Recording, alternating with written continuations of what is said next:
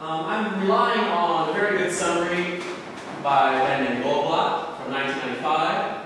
He analyzes two books of Ulrich Beck. His original first book is called Gesellschaft. Gesellschaft, of course, is a sociological term, 100 years old. But Risk Society, translated as Risk Society toward a New Modernity in English in 1992. And another book is Ecological Politics in the Age of Risk in 1995. The one main claim, as I said, that we have risk, epoch, institutional mismatch. Our legal codes, our institutions, standards of proof, civil court procedures are out of phase with the risk we experience. Right now, if you're poisoned, if you're a Samsung worker and you have brain cancer, and this is what happened for several people, if you have brain cancer, you have to prove that it's brain cancer from Samsung. And there's 80,000 chemicals in your environment. It's very hard to prove that once it's introduced. So he's saying the standards of proof are backwards. They're encouraging the creation of risk, and they're not reducing risk at all. Beck says you can look at this in three ways. You can be very passive, like, oh well, I don't care, I don't want to think about it. That's the way some people are.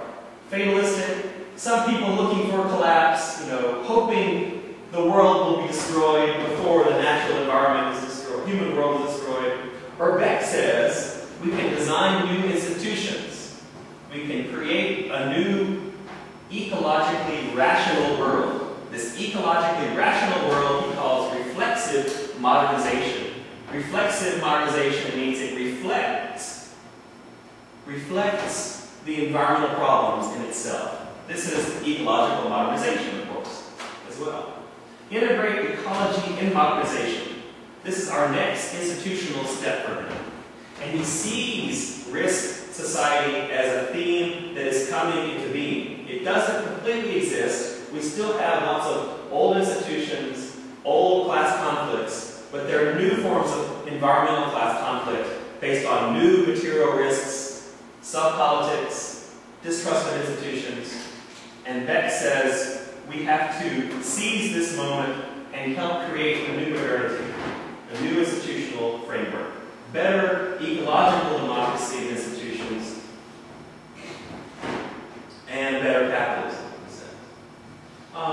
The origin of Beck's work, he was an industrial sociologist writing in Germany. His wife was a sociologist, interested in the sociology of the family. His own concerns with modernity and its pathologies. Pathologies are sicknesses. The sick things that are created with all the good things of modernity, he said. He reflects an increasing body of work concerned with risk assessment, sociology of risk, the construction of risk, who do you believe, what tools do you use, what scientific methods do you use to construct an unknown risk, uncertainty in psychology, and all this. Politics and concerns of the West German Federal Republic was the case closest to his experience. Since he wrote originally in German, and is German, he wrote the book overlooking Munich in the late 1980s because, quote, more than any other Western society, the industrial success has been forced via political opposition to reveal its catastrophic underside. Now, I'll skip the discussion about horizon there. The risk society thesis has 5 levels of data.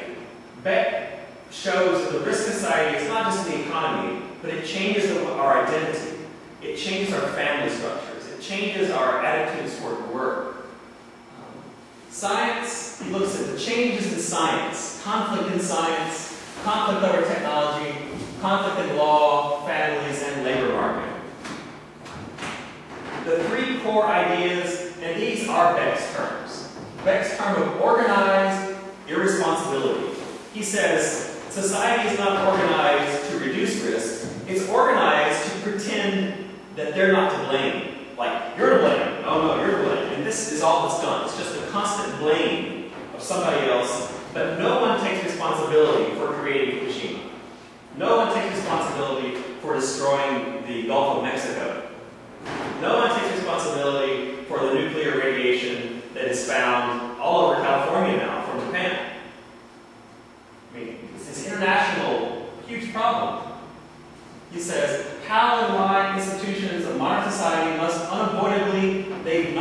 the reality of the catastrophe. Yes, it's a terrible danger, but they don't blame themselves. But Beck says they're creating it. Their bad institutional environment is creating these risks for us. This is not a material risk. These are socially created material risks that get protected.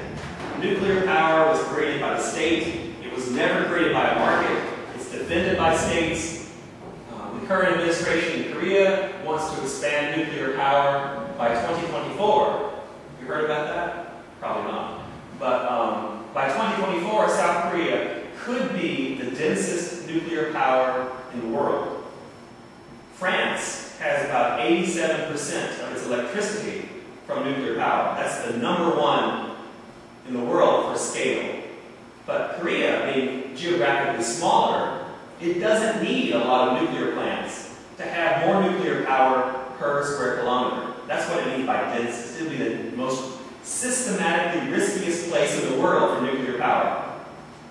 And every 200 years, a large earthquake does happen in Korea. A lot of the state will say, don't worry about it, this is a very stable country. But there are records of catastrophic earthquakes in Korea that happen.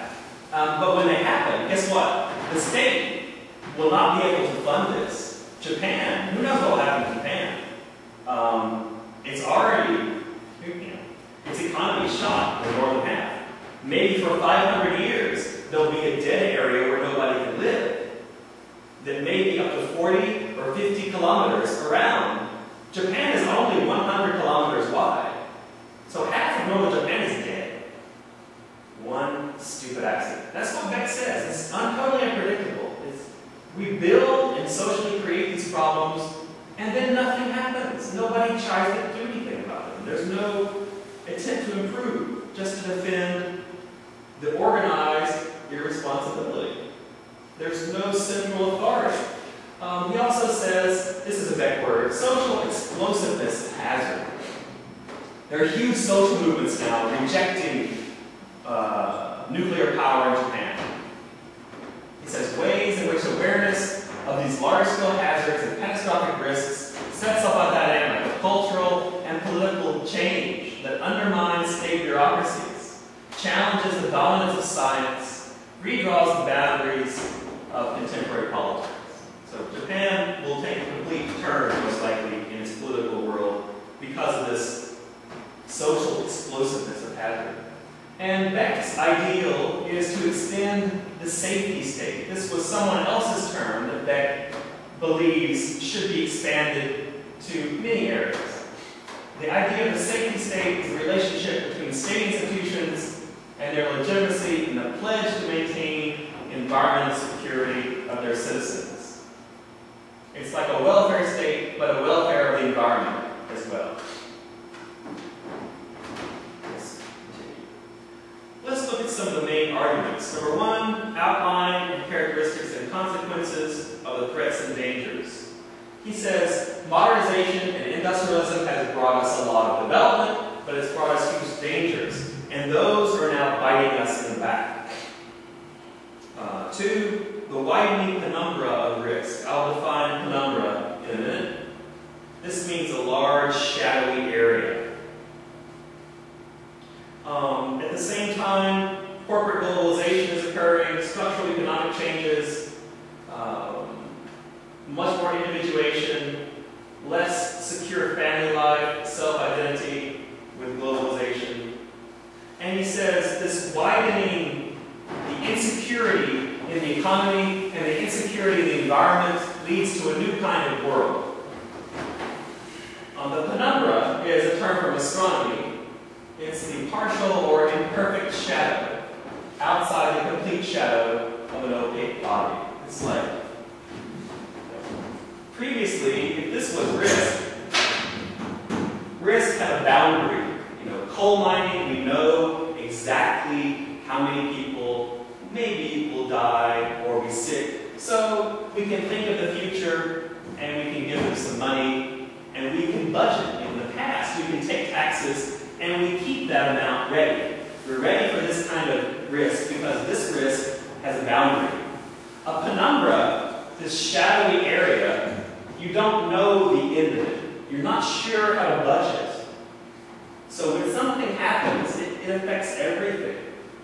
I mean, the Japanese economy has been banned in many countries. India has banned Japanese products, Korea has, China is thinking about it. China's found lots of radioactive produce, and up to 30 different radioactive Japanese people, you know, that they stopped at the border too because they didn't know they're radioactive coming into China.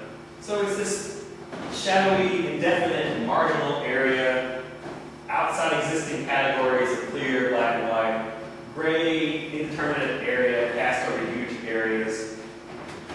It's hard to really construct. It seems very ominous, and people fear it, but it's hard to know about it. Like nuclear power, genetic modification, cancer from the environment. I mean, all these things are floating around, but we don't know if there's a clear boundary between safety and risk.